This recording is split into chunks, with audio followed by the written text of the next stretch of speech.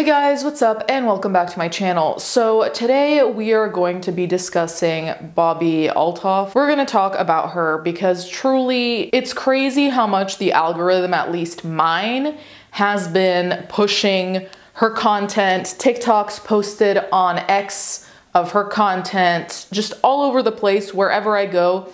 Even on Instagram now, if I go to my explore page, it's there. And the thing is, I don't really follow podcasts on Instagram apart from maybe one, and I don't interact with that type of content, so I don't know how that happened on Instagram of all places.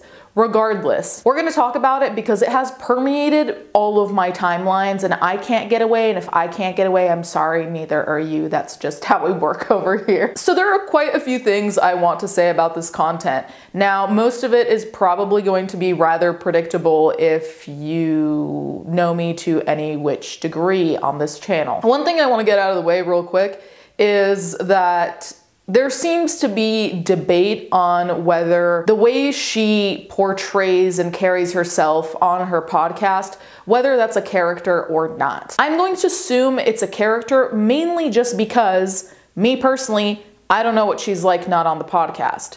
So I'm going to assume that what's on the podcast doesn't necessarily reflect who she is, because I feel like that would be a very big assumption to make, that, yes, she is exactly herself on her podcast. So I'm gonna just call that a character, also because I don't want to resort to like personal attacks of like, oh, she's obviously like this, she's obviously XYZ. No, what we're gonna talk about is the behavior on the podcast or on whatever she posts online. There are quite a few funny clips, like I mentioned prior, of her podcast interview, if that's what you want to call what she does, with Offset. So I'll include that, but I also wanted to include other clips that to me are in a way jarring because, listen, I personally enjoy quote unquote interviews. Asking questions doesn't automatically make something an interview. But anyway, I enjoy awkward senses of humor to a degree. I think it gets old very quickly. I don't think it's like ha ha ha funny. It's like,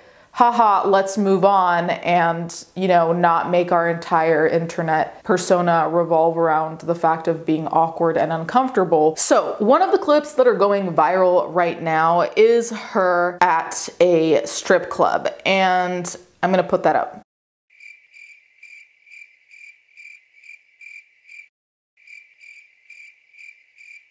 As you can see, she looks very uncomfortable, very much outside of, you know, her typical surroundings. I don't see her as someone who's at strip clubs all the time based on her demeanor on her podcast. Again, it's a character, but she's clearly a fish out of water here, let's be real, at least with how she's acting. And this person tweeted, "It's gotta be exhausting to live your life like you're bored 24/7 just for an act." And in fact, this person says just for an act, right? Someone else later on, I'll see if I can find it, posted a picture and it's Bobbi like interacting with the strippers. I don't know if they're talking, it looks like they're laughing, whatever. So again, what we see is not, you know, the reality of how she lives her life, but this is the persona she puts on, so that is really what we're gonna be critiquing. I make music for a living.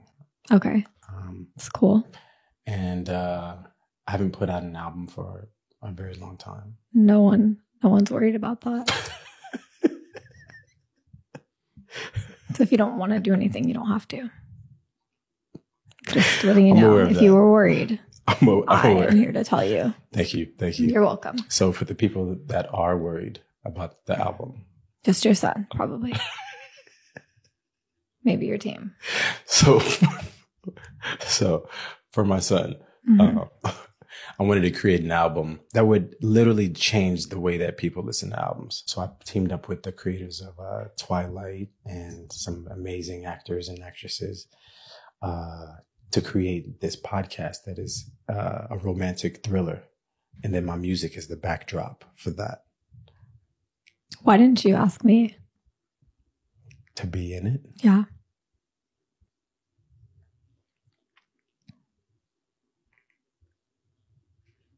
I just find this all incredibly, I'm gonna try and not be mean. I'm gonna try and not be mean. It is way too early on Monday, so that's gonna be hard. But I find a lot of this very try hard, and I find a lot of this very uninteresting, and honestly kind of like a gig we've seen 100 times before of the massive content creators. I think to some degree we've even seen it, not in the exact same way, but even with Shane Dawson, when he was doing his series with Jeffree Star, there were a lot of moments where Shane Dawson, a lot of people critiqued him for this, where Shane Dawson acted like he wasn't a millionaire or like he was poor, and that got really, really old for people. And there were a lot of moments where he acted like he was really uncomfortable where it didn't seem like he was. And granted, I don't want to police whether someone's uncomfortable or not, but it's basically when the demeanor and the facts we know don't really align, and so people are like, what the fuck? Is this person faking? Is this person showing a side of them we don't know? What's going on? And it kind of reminds me of that, where people got sick of that really fast. In fact, I remember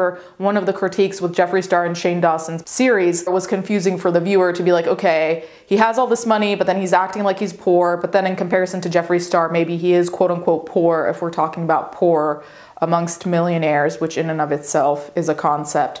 So I'm seeing a lot of the same kind of reactions here, where it's like, okay, you're running your own podcast. You're completely entitled to feel uncomfortable and awkward and whatever in whatever situation. But when that becomes your sole brand, I think it's dangerous and mainly a disservice to yourself, because now, let's say Bobbi decided that she wants to not necessarily change her content, but change her demeanor online. That's going to be a very hard thing to do, because once you have put yourself in a category online, you might try to change that. And a few people succeed to, but most of them don't. So now that you've cemented yourself as the awkward podcast girly, I don't know how easily you can get away from that, now that that's basically what people boil you down to, which is why it's dangerous to have this kind of persona in the first place. Because if it's a persona that appears here and there, that's fun, that can be funny, whatever. But if that persona permeates all of your content, and all of your content is centered on these awkward conversations, what are we there for? Like, what is the viewer really getting out of this? Because I don't even feel like we get that much information. Now, granted, I have enough boring reading to do for myself, so I'm not going to put myself through a boring podcast, but from the clips, so I haven't seen a full-length podcast episode, but the clips I have seen have all been particularly repetitive, and also we're not really getting concrete information. And I think that's why the interview with Offset stood out to me, is because for once there was a little bit of a different vibe. It wasn't her being uncomfortable and making someone else uncomfortable. It was someone else actually giving her some of that energy back, being sarcastic, being a little bit shady, you know, like it gave a little bit of energy, which is something so different, which is why I think a lot of people hung on to that. If I had to assign a color to the vibe of these videos, interviews, podcasts, whatever the fuck, the vibe is beige. The color of the walls in a hotel you don't notice. That is the vibe we have going on here. And again, I'm obviously not the target demographic, because as much as I love dry humor, this to me is not dry humor, like at all. You gotta shake my hand. Oh. You need a little bit of seasoning. You ain't got no seasoning, man. You like a plain piece of chicken just on the thing. You pull it off and then you serve the dish. You need some motherfucking seasoning, man. Damn, I'm trying to get you to play. You lost in the sauce. You ain't shaking my hand. We finna get you to 25 million. You know what I'm saying? Just a little sprinkle of seasoning. Have a great day, Offset. Just a little seasoning. All right, you can leave now. This is my hotel. I paid for this motherfucker. You can leave now.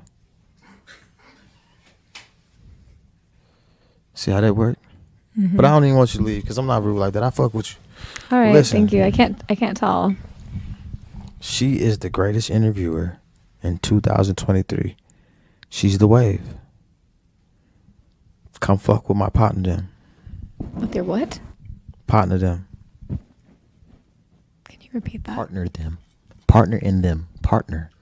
My partner. You understand that handshake, don't you? That's a professional one. Thank you. Hey, you got some bony ass hands. If you punch somebody, listen, if you punch somebody, go like this real quick to the camera. Show them knuckles. I bet you got a mean right jab. I'm talking about a mean one. Show them. It's a good thing. Like, don't play with you. Like, don't play with sis. Don't play with my sis. Like, she's knocking shit out. That's a good reputation, man. Don't play with sis, man. She cool and shit, but she'll knock your ass out. It's sis. Tell her, sis. What do you call? Okay. Okay, I can't watch the Offset part on that. Oh man, I love that interview. See, now this is what I find entertaining. If more of her content were with people who give her back the same level of kind of awkward energy, but in a different format, kind of like this, he was dragging her. That's basically why it was funny. Like, it was obviously playful and not mean-spirited, and that's why it's funny. But I do think if we were to put her in a room with someone who actually is very uncomfortable, can you imagine how boring that would be? It would just be two people like this. Why are you wearing those sandals?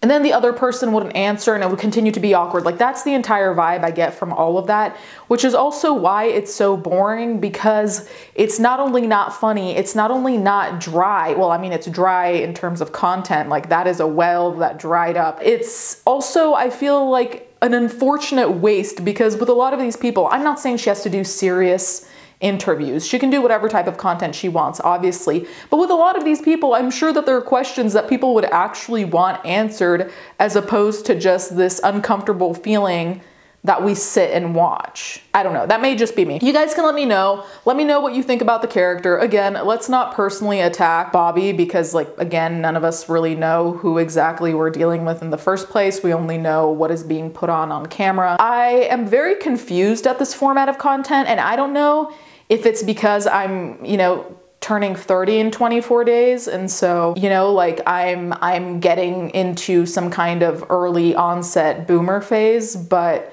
I don't really get the allure of all of this. Thank you guys so much for watching. Thank you to my patrons as always, and I'll catch you guys next time.